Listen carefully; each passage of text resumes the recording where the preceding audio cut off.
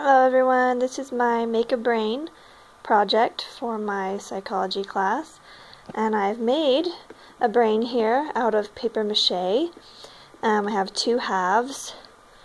You can see the different colors for the lobes.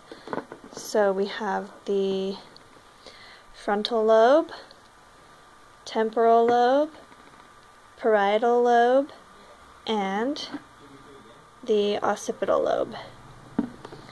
And down here on the bottom part of the brain is the cerebellum, the pons, the medulla, and the brainstem.